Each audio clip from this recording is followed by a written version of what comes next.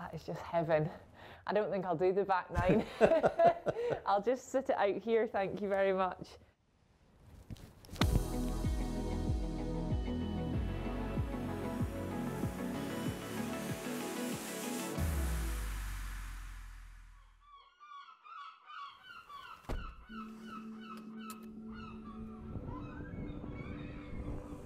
So we're off to Nairn, which is just northeast of Inverness. It's about 3 hours north of here.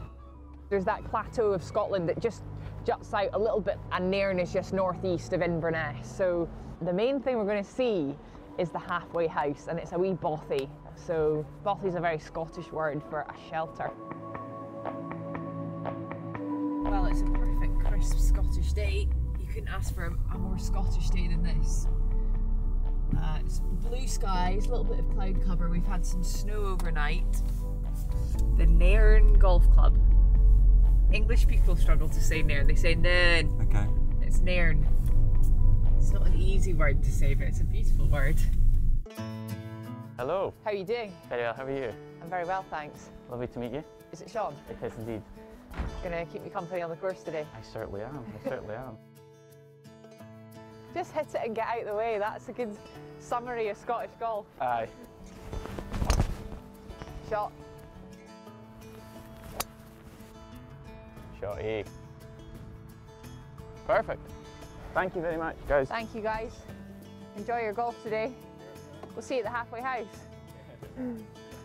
Well, it's quite a view here you've got, Sean. Walking off the first tee, I can imagine you kind of feel the weight of the world just fall off your shoulders. You certainly do, yeah. So just to the right of us, this is the Murray Firth.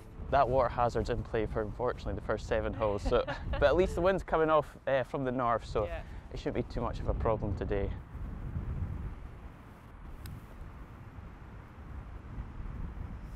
The proof's in the pudding. Is that white chimney where we're heading? That's where the warmth is. I'm so ready for a bit of warmth. I cannot believe how cold this is. Ugh. The ice house in the Bothy is our furthest point of the golf course. Okay. So we get over there and then we turn back for the back nine. Uh-oh. That's okay. Down the right-hand side. Are you sure? I mean, surely you can play from the beach. Oh, yes. Yes, as long as the dog doesn't get my ball, we should be fine. That'll be absolutely grand. It's a good angle. It's a good angle. No. He's opened up the green. No, don't show that. It's a good miss. I love it. What would you say the relationship here at Nairn is with the halfway house? Well, depending on the time of year, shelter, for one, getting a little bit of warmth from the front nine. So there is like a little fire in there so you can warm up and get a coffee or maybe something a little bit stronger. And then a little snack and then it prepares you for the back nine. Love that. That is absolutely superb. Get in the hole. Potentially a gimme from there. Oh, I'll take that. Nicely done, Sean. Thank you. Yeah, very close actually. Not too shabby, eh? Yeah, it was headed for the hole. Couldn't do that on camera really, could you? We've got one more hole till that warm bothy that I can see in the distance. I'm absolutely desperate to get inside. Money. It certainly looks like a bothy. It's got that kind of single pitched roof. And you obviously have got that suggestion of a warm fire in there with that wee chimney poking out the top. But it's got that kind of old Scottish vibe to it, and it's just nestled into the gorse bushes, which I love as well. The way it's hiding there, and it looks like very much like a wee Highland crofter's house. Absolutely, and usually, I mean maybe not today with the wind, but that's usually just inside that is the line off the tee. And I can see to the left you've got this very intriguing building that's got this cedar roof with the natural turf. So the one on the right's the Bothy. It's called the Bothy? Yeah, and the one on the left's the ice house. Right. It's a good roll. Very good roll. Get there. Oh! Again, short. You're short, just again. A refuel at the Bothy and you'll be rounding the middle. Yes, I'm looking forward to that, yeah. You know, it's been painted in white, which is very bright, reflecting off the sun. It really stands out and catches your eye, the whole of that front nine. It's very impressive. By the time you get a little bit closer, you can see the scale and proportion of it. It's got that kind of coziness to it, obviously dating back to 1877, where the scale of life and humans was obviously smaller. It's got that beautiful human scale to it. It kind of welcomes you in. It's not an intimidating building. It feels very people orientated. These lovely little windows with the original shutters as well. It's very, very quaint. Oh, yes. Nice bit. Iona. Colin, Come on hello. in. Warmer How are in you here, doing? Iona. Lovely to meet you. Thank you. Nice to be I here. know. You've got the prime spot. This is the perfect place to be on such a cold day. Oh, that is just heaven. I don't think I'll do the back nine. I'll just sit it out here, thank you very much. Well, we've got a dram for you as well, just if you would like. Now Warm we're you up even talking. more. Yes, please. Oh, the smell in here, that kind of beautiful sort of smoky warmth. Yeah, it's got so much character to it. The building, 1877 it was built, so it was here 10 years before the actual golf course was built, and its purpose was to store salmon that was caught out in the Firth, and it would be brought up here. So we have the ice house beside us. It's all stored in there, and then from there it would be, if you wanted to eat it here, you could be, but then it's going off to market. And you've got the images around the wall, so you can see the ice house, how it looked back in the day, and also the Bothy itself. So you had a kind of thatched roof, and obviously we have slates on it now. The two of them together, the combination, slightly different design. You know, you've got the turfed roof over there, which this obviously was at some point, but again you can see it from the first tee, so again it's kind of a focal point, and it gets everybody talking.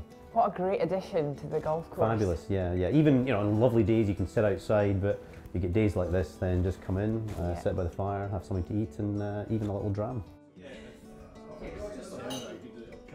Cheers. Thanks. Come on then, in you come. Don't be shy. Can I have some coffee with a tiny drop of Glenmorangie? Yeah, that's Oh right, okay, you can certainly do that, yes. Okay, another coffee, and I'll just put a little shot in for the dock. Yeah, I've got a coffee with a nice shot of Glenmorangie in it. Keeps you lovely and warm in a cool winter's morning. Most of the visitors, especially the Americans, they just love it. They think it's just wonderful. And the history of the place with all the salmon netting and everything, it's really terrific. My memory of this as a kid was the nets used to be out on the beach. You know, coming up the ninth hole, you just get this gorgeous vista of 4 or 5 nets where they caught the salmon from, and it's just all part of the character and the atmosphere. They'd have an array of fresh salmon on the floor and you just pick your salmon. £3 a pound, and he would take it round to your house and it'd be there when you got home at night. On a day like today when it's so cold, there's no welcome addition to our game of golf is have a cup of coffee. Scots people, we're quite familiar with the term bothy, but visitors must wonder when you first say that, well, what's a bothy? Well, they're basically, it's a house. Along this coastline there was 8 of them, but again it was tied into the fishing.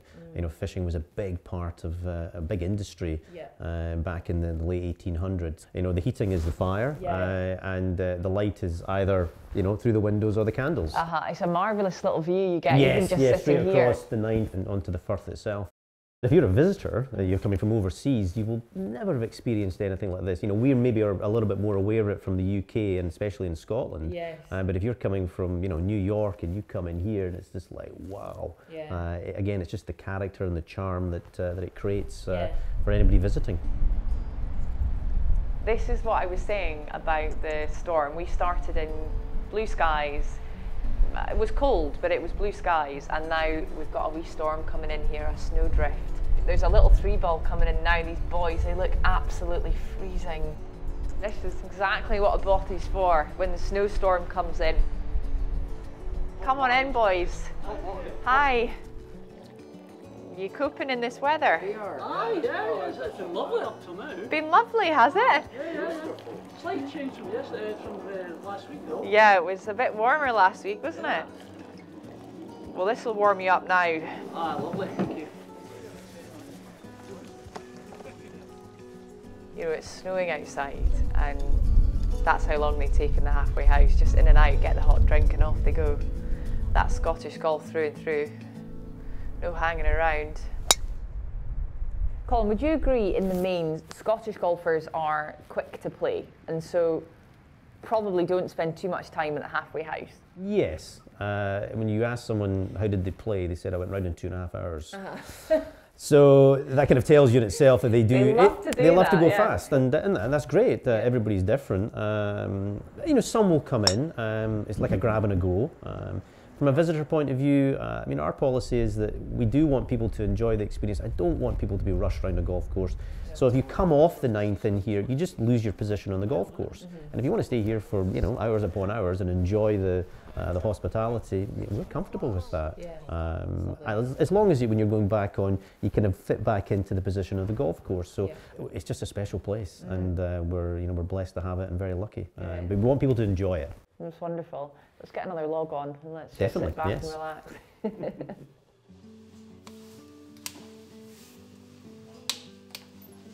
It's nice when a halfway house has a name, I think, and it's very much a bothy. It's not like a modern cafe, which would be quite disappointing, I think. It welcomes you in like a big hug, and it says, you know, come in and sit down and take a minute. Imagine just the people that have been here in this bothy. You get to step foot inside a little bit that history, and you really get a sense of it when you're in here. And I just think, you know, the fishermen and fisherwomen that would have spent time in here, not only preparing for the catch of the day, but coming in and enjoying and gathering. And I think the tables and the benches they've got in here are absolutely spot on, because it would have been that sense of community and gathering around food. Golf does that. It gives you an opportunity to gather and to eventually celebrate. And you can do that after your round of golf, but hey, why not do it halfway as well? You know, you can do it after 9, get together around this table in the bothy, have a wee celebration. This building was here 10 years before the golf course was. I think it's quite unique in that sense that it's not been a halfway house that's been built. I wonder, you know, when old Tom Morris was laying out the land, how much he thought about the bothy, and perhaps it was the first destination, and you know, you turn around from that point. If the bothy hadn't been here, where might that halfway point have been?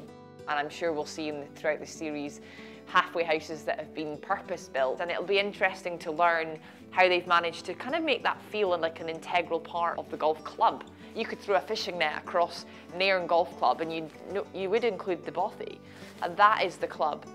And you know, it's very well having the golf course. You bring in a brand new halfway house and perhaps it doesn't feel like it's supposed to be there. This feels like it's been here all along, and the golf course is its friend that's come along after. And it's given permission to the golf course to be here, not the other way around.